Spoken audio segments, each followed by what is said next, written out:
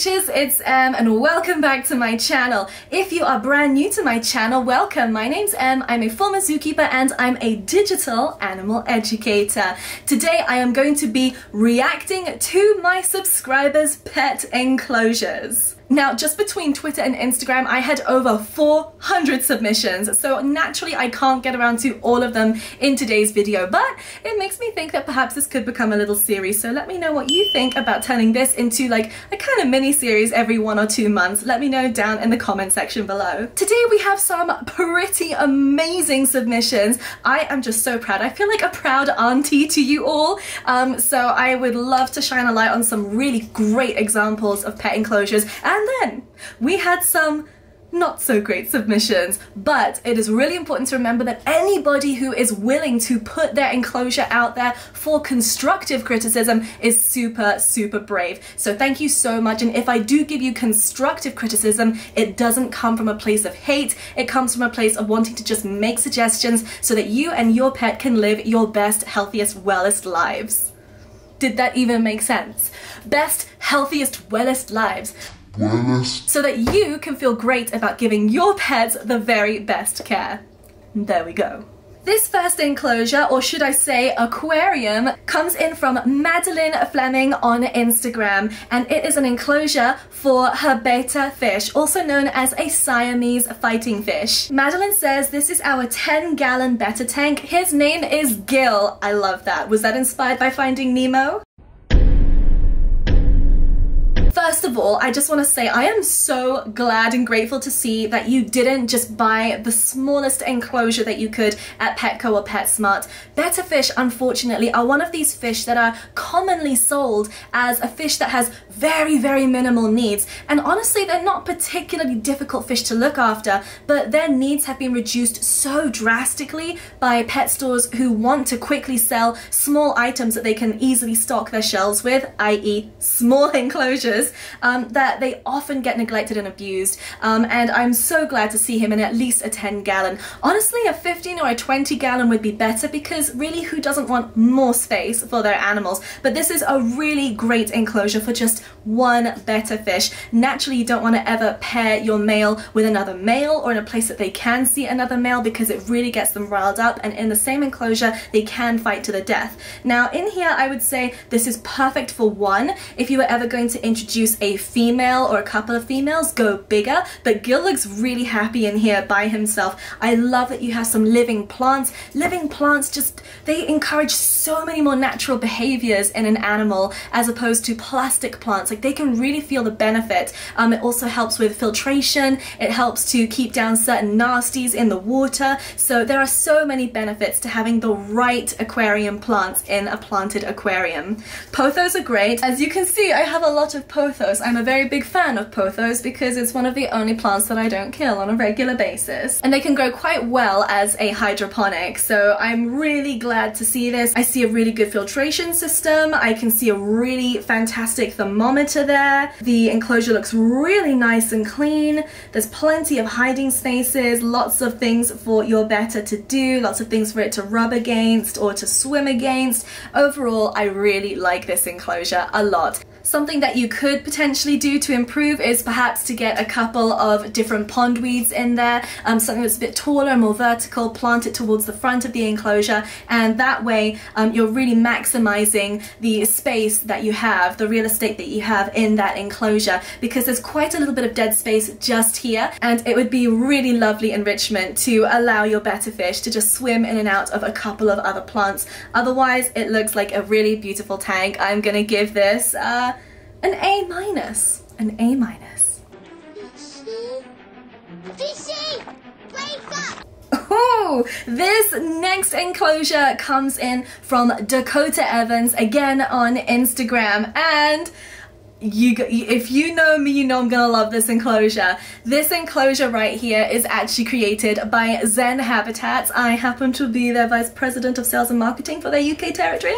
So So I naturally am very partial to these enclosures. Something that you just can't grasp from a picture of a Zen habitat is how massive they are. That's a Zen habitat. That's a Zen habitat. I have two to the side over here. Now this over here looks like the 4x2x2 wood panel enclosure. That's great for bearded dragons. I'll actually link it down below because you can pre-order ahead of time now. We've got a shipment coming in later this month. And what you don't realize from these enclosures is that they are actually 3 times the size of a 40-gallon breeder. So next time you see a 40-gallon breeder, just imagine that 3 times the size. That is exactly what a 4x2x2 wood panel enclosure from Zen Habitats is. Shameless plug because I love the company and I deserve a raise. Okay, so this enclosure overall looks absolutely gorgeous. You have the lighting on the inside and the heating nets. That's exactly the way to go. Really utilizing the support bars that we have on top of the enclosures. The hammock is great. The only thing about this hammock, other than it being leopard print, no offense, but leopard print is just not my jam, not my jam, not my jam, not my jam, not my jam, not my jam. I just don't like fabric for any reptiles. I don't know what it is, but the thought of having any reptile on anything fleecy for me, it just screams dirty. And it also makes me worry about them potentially catching their claws. But that's not to say that you don't clip your bearded dragon's nails, Dakota. Now, I'm assuming that these plants are plastic plants, and I don't blame you because bearded dragons are just known for chomping on anything in their enclosure. So yes, there are a couple of plants that could be problematic to bearded dragons. There are also some which hold up a little bit better in an enclosure. So I can see why you've used plastic here. I also can see your note at the bottom here, Dakota, where you said that since you took this picture, you've set your bearded dragon Groot up with the linear UV, which is wonderful, totally the way to go. That would be these strip UVs here, and if you are for whatever reason looking for a really good source for quality UV, I highly recommend Arcadia Reptiles, so I will link them down below so you can go and explore their products. I love that your bearded dragon obviously has a warm spot. You've got that light correctly directed into a corner because naturally as a reptile, a bearded dragon wants to be able to thermoregulate. They want to choose if they want to be warmer or cooler, and if you are heating the entire enclosure, that can be really stressful. So this is great to see. I love that you have that heat situated in one basking area. It almost looks like Pride Rock, which I'm a huge fan of. And then you also have that cork bark, which it looks like the bearded dragon can go into. So you've got some darker, shady areas where you can go to hide. I really like this enclosure. A way that you might be able to improve this enclosure is perhaps to get some really nice, heavier, thicker branches and somehow strategically place them just to lift the enclosure somewhat from the inside and give your bearded dragon more opportunities to climb and to work those claws. But overall, this is a solid effort, and I'm going to give this a solid A because it's a great effort. Yes! This next enclosure is submitted by Emma and Pets from Finland, which happens to be literally my favorite European country that I've visited so far, and she is sharing with us her enclosure that she has outdoors. It's actually a pen for her Horsefield tortoise. And I do apologize if I am mispronouncing your tortoise's name. His name is Voti? Naughty Voti. Is he an escape artist? Well, the answer to that question would be no, because you have done a phenomenal job of proofing your outdoor pen. So let's just take a look at Emma's outdoor tortoise enclosure. Now, the first thing that strikes me about your enclosure is just the sheer size, and people really don't understand how much ground a tiny tortoise can actually cover. So it's great to see that he has some really varied terrain in there. You've got a great substrate which he can burrow down into. I can see that you've got several different hide boxes depending on where the sun is hitting the enclosure. So no matter what the time of day is, Vorti can go into a hide which is in the shade, which is wonderful. I also see you have a mini pond in there for him. My goodness, he is a spoiled tortoise, and there's also a hard standing area with those paving stones where you can easily feed him and collect up all of his uneaten veggies. It looks really wonderful. The other thing that really strikes me about this enclosure enclosure is just the lengths you've gone to protect your tortoise. A lot of people lose their tortoises every year. Number one, because of burrowing, and I can see here that you have put some really great mesh at the bottom so nothing can burrow out, but also importantly nothing can burrow in either. And you've also taken measures to secure the top, which is fantastic because you wouldn't believe how many people lose their tortoises every year to all different kinds of predators. Now here in the USA, a long time ago, I actually lost a tiny little terrapin that I was caring for to a raccoon. It was heartbreaking, and they have such fiddly fingers, so if you're in the USA, do make sure that if you have your reptiles outdoors that you protect them from little fiddly fingered predators. But not only that, there are other animals which can also get in and just bother your animal to death. For example, free roaming cats might come over and be interested in, number one, digging and squatting in a wonderful outdoor tortoise pen, but also just harassing your tortoises to the point that they could also die from stress. So it's really great to see that you've taken those measures to not only give a huge enclosure, as well as lots of varied textures and hiding spots and water so that it can soak, hard standing so that it can eat really comfortably and helps to keep all the food contained and clean, but also the proofing at the top and the bottom of the enclosure. So overall, I'm going to give you, Emma, a A star for this enclosure. Thank you so much for sharing it with me. I have no additional comments to make. It even looks like he has some edible plants in there. You've got all the bases covered. You should be super proud of yourself. I love it. Fist bump. I was not punching you. That was supposed to be a fist bump. Please don't sue me. Next up, we're jumping over to Twitter, and I am going to be reacting to Tommy, aka the Shy Pianist One's hamster enclosure. And oh no, oh no. Okay, so first of all, I just want to say, don't hate me, Tommy, because it is really brave of anybody to submit their enclosure for scrutiny. But this is, it's a real pet peeve of mine, if you will excuse the pun, that so many of these enclosures are just the common standard that you find in a pet store. And when we go into a pet store as a consumer, we expect the items that are pre-selected for us in a pet store to be beneficial to our animals, because why wouldn't a pet store sell that? But remember, pet stores have space limitations, and they are not going to turn as much of a profit selling a high-priced item which is large and takes up a lot of shelf space when they can cram in a lot of easy-to-buy, impulse-bought enclosures that are really small and fit really nicely on those shelves that they can sell lots of.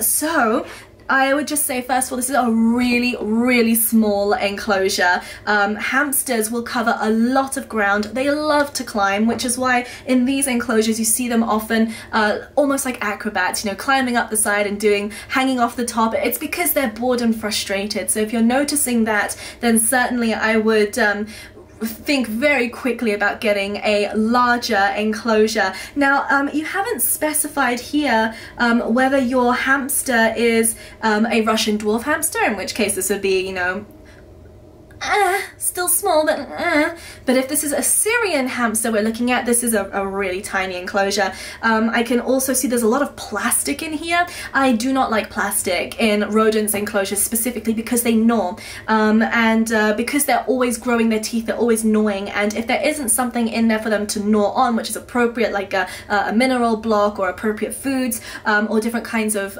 untreated woods, for example, they can actually turn to the plastics and ingest that can become a problem.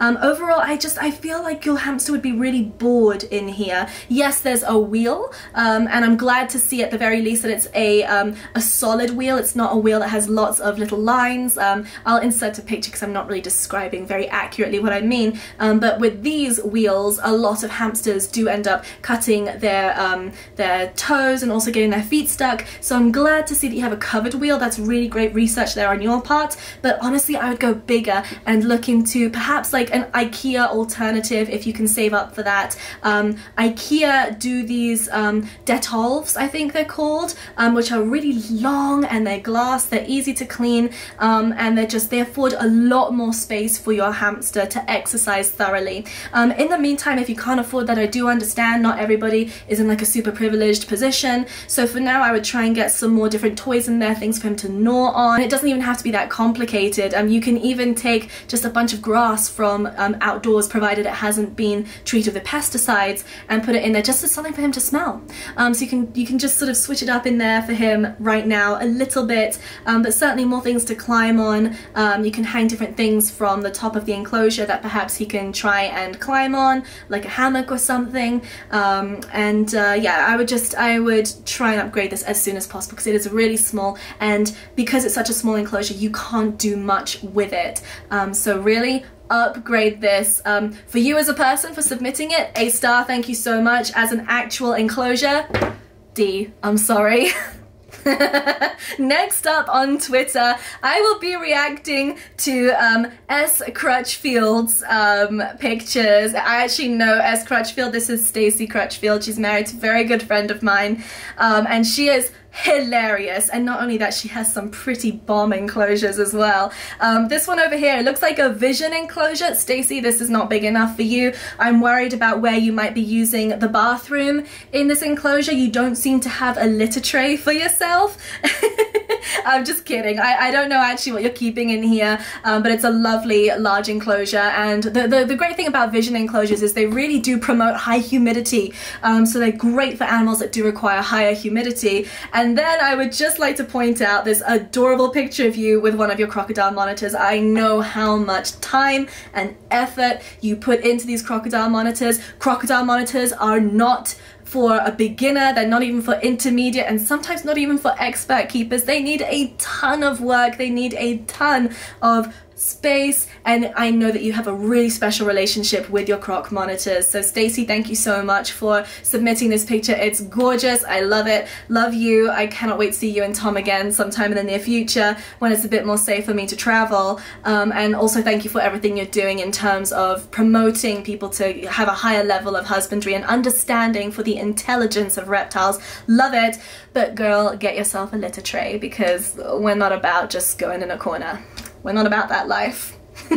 Overall, just for you and the way you keep all of your animals, A star, star, star, star. Love it. Wow, okay, also on Twitter, Purposefully Wild, at Tanza Jade, has submitted an enclosure of their 2-year-old Brazilian rainbow boa. Now I love Brazilian rainbow boas, and I always see them being kept in predominantly like terrestrial enclosures with very few places to climb, which is awful because Brazilian rainbow boas love to climb, and this enclosure looks absolutely beautiful. It's planted so gorgeously. You've got really healthy plants, which obviously means that you've got some really fantastic UV, really quality UV. The enclosure dimensions are 120 cm by 75 cm by 80 cm, so it's a pretty hefty enclosure. Now I do see that you've said that you don't have guards on all of your lights, because even if your Brazilian rainbow boa came out and tried to get up there, they couldn't.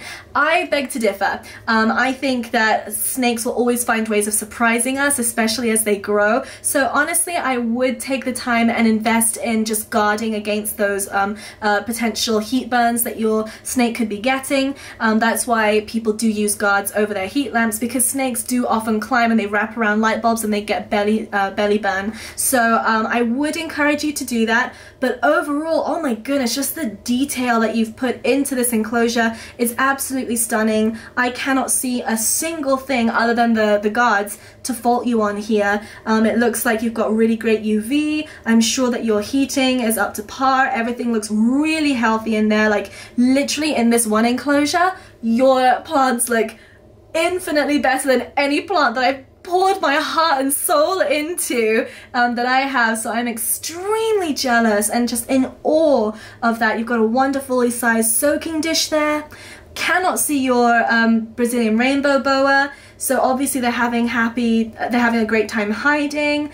And you've also sent me, which I appreciate very much, a picture of your actual Brazilian rainbow boa, Caipora, and she looks really healthy. Look at that iridescence, what a gorgeous creature, and she's very lucky to have you. I'm going to give you an A star for this enclosure. I could feel myself dipping in energy, so I decided to take a quick 10-minute break and eat some lemon cake, hydrate myself, and now I'm ready to go. Again. Okay, straying away from cake and over into business. We are going to be looking at Miranda Eline's pictures of her business of ferrets and their enclosure setup. Miranda, this is a great enclosure setup. This looks like two, I think, ferret nations put together. The space that you've dedicated to your ferrets is wonderful. Ferrets do need surface area to walk around on. Rather than giving them lots of height, it's good to give them an area where they can actually sort of play and tumble together, and they have really great space here. I can see that their feeding stations look really nice and clean. They have really great bedding. I think, oh, I do see a hammock. Beg my pardon, I was gonna say it'd be nice to have hammocks because they love to snuggle in hammocks and not just on regular beds like the dog bed that I can see there top center, but you do have a couple of hammocks at the bottom, which is lovely. It's also really smart because that frees up floor space for your multiple litter trays that I can see that you have here. I see from your comment that this large black litter tray is actually a cement mixing tray. I love that. That's inspired. It looks like you have, I think, kitchen tile at the bottom, which is again very smart because it's very wipeable. I like that a lot. It's a really great enclosure. It's a really good size. It looks like you've got 1, 2, 3, 4 ferrets as far as I can see. They look really healthy. I love seeing them all piled into their beds together. It's really cute. And I love the fact that you're using a 3-foot cement mixing tray as their litter tray. That is so smart. I love that. I'm going to give this ferret enclosure an A star because ferret enclosures are often just diabolical, and you've done a great job. Even though it's not like to my particular liking in terms of what you're using on the top floor, the substrate technically, like the bedding, overall it looks really, really good and I can't fault it. So well done. A star for your ferret enclosure. Next up, I'll be reviewing a bird enclosure. This is for 2 parakeets, and this is submitted by Jet the Service Yorkie on Instagram. Now, I just have to say, first of all, I appreciate that you're keeping your budgies, or sorry, I call them budgies. I know they're technically parakeets, but in England we've called them budgies for a long time because they look so similar to English budgies. I appreciate that you're keeping your parakeets in a pair. It breaks my heart when people keep parakeets, or budgies for that matter, just by themselves. They love company. Now, to the actual enclosure, it's a very small enclosure, and I know that again this is like one of these sort of like cheaper enclosures which one buys from a pet store and just quickly assembles with the hooks around the side and everything. I just don't like them. Number one, I think that they are very unappealing aesthetically, but also just the shape of them is very impractical because your birds want to be able to have some width, you know, to be able to fly from one side of the enclosure to the other, as well as some height. So if you can somehow work it into your budget, I would highly recommend something like a Preview Hendrix enclosure. That would be wonderful. They're very sturdy, they're on wheels. That would give you a lot more space for your birds to play with. But now on to a couple of the positives. The chaos. So it's great that you have a lot of toys in there for them. I've seen a lot of these toys, number one on Amazon, but also in pet stores. And honestly, if you haven't seen my video about 7 secrets pet stores don't want you to know, I highly recommend that because there's a lot of bird toys that are marketed in a pet store and sold in a pet store which aren't actually suitable. I wouldn't be able to really give a rundown until I actually really felt those toys, but a lot of them look like what I see in in pet stores, which aren't always the best quality. In terms of your perches, I would like to see different diameters. I can see that the perch that your birds are currently sitting on is like a textured perch, which is used for helping them to cope their beaks.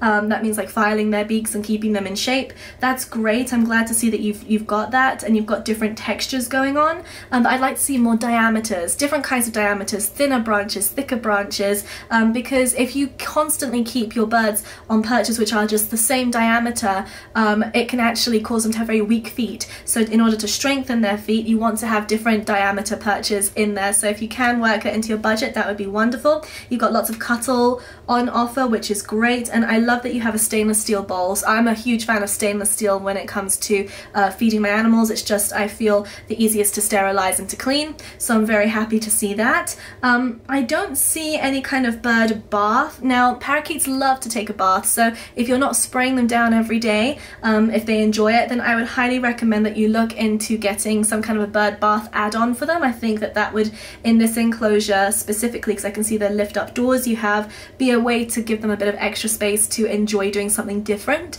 So that would be a recommendation. But overall, it's not terrible, but it's not particularly good enclosure either. And that's not to say that you haven't put the effort into making it as good as possible, but there's very limited real estate for you to play with there. So honestly, if you can, I would upgrade to a much larger enclosure. And thank you very much for submitting this. I'm going to give this a C. It's a C. It's passable, but it's still a kind of sad looking enclosure, so your birds would benefit so much more from more space, but they look lovely and healthy, and thank you very much for sharing them with me. And finally, we come to our very last submission for this episode of reacting to my subscribers' pet enclosures, and this submission comes in from an Instagram account called The Little Hamster Club, which sounds adorable, and I wanted to end on a high note, and this really is a high note for a hamster. This is a double Detolf. Now, if you're not familiar, a lot of people are just not satisfied with the current availability of different kinds of enclosures for hamsters on the pet market. They're just, most of them are just cheap plastic and wire rubbish, which are not suitable for even some of the smallest hamster species. So a lot of people have taken it upon themselves to customize either wardrobes, a chest of drawers, any kind of cabinet, and this is just such a great example of pet owners taking the initiative to customize an enclosure, because there aren't particularly good ones on the market right now for hamsters. And this here is 2 Detolfs. So this looks absolutely gorgeous. I don't even know where to start. There's so much going on in these 2 enclosures. So this isn't just 1 Detolf, it's 2 put together. So it's double the gargantuan amount of space that you get with just 1 Detolf. I can see live plants, really great amounts of substrate and bedding. There's so many places to climb and hide. I'm seeing millet spray in there. There's just so many different aspects to this enclosure, and for any hamster, this is truly magnificent. This is a real just beauty of a mansion. I can see that they've got this wheel, which is a very popular wheel. I think I've seen bought on Etsy. I think that they're available on Etsy. It's like a smooth wheel, which makes it really easy to clean, but also means that they can't hurt their toes and their legs by having them get stuck in traditional wheels, the ones that are just like wire wheels that make a ton of noise. And I think this is absolutely splendid and just so lovely to see. Thank you so much for sharing this with us. I can kind of peep your hamster right at the back of the enclosure, and he looks absolutely beautiful, or she looks absolutely beautiful, and I have no other comments. I can see you've got feeding dishes. I can't see where your water is, but oh wait, yes I can see it at the back there. You've got all the bases covered. It looks wonderful, and I highly encourage those of you who are considering getting a hamster to just don't waste your money on a lot of the hamster enclosures that you do get at pet stores. If anything, a lot of the glass reptile enclosures are far more suitable for a hamster than traditional wire hamster enclosures. So please have a look on Pinterest and other places to get some inspiration for your pet enclosures. And thank you again, the Little Hamster Club, for sending that in to me. I'm so glad to see that it's such a lovely enclosure and such a great way to encourage others to push for more for their hamsters too. So for you, for your hamster enclosure, A star. And honestly, thank you all so much for your submissions. I'm going to have to do another video because there were so many submissions, and honestly it was very tough to find really bad enclosures. I'm so proud of the creature crew. A lot of you have put so much time and effort and dedication into your enclosures, and it really shows, and it just makes me feel so proud. So thank you for sharing those, and I will try and get round to more of you next time, but I do have limited time available. I can't do absolutely everyone, so please don't take it as I'm not interested in your enclosures or that they weren't good enough to be featured. I literally was going through and just like scrolling, stop, open, I'll react to that one just to make it fair. And I also wanted to get some variation as well, so not just all reptiles and not just all mammals or all birds as well. Thank you all so much for watching today's video. That is the end. I am absolutely exhausted because I haven't been sleeping very well, but I got me a date later, so I gotta go get ready. But I really hope that you enjoyed this video. If you have any comments or questions, leave them down below, and I will see you in another video soon. Bye!